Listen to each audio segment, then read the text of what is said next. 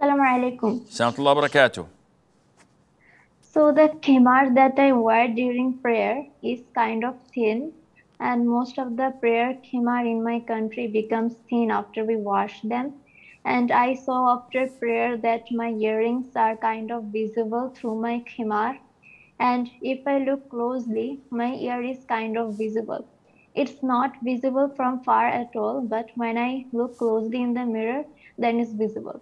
I saw on Islam QA that it's okay if it's only visible if someone looks closely. So is it okay to wear it during prayer? The best and safest thing to do is to ask yourself, can I wear this khimar and go out of the house with it? Or would I be fine if non-mahram look at me fully covered but with such a khimar? Or would you feel hesitant? If you feel hesitant and that, no, it's a little bit too transparent, it's a little bit too clear to show what's underneath, in this case, do not pray in it and wear something that is thick, and Allah knows best. Abdul Rafi.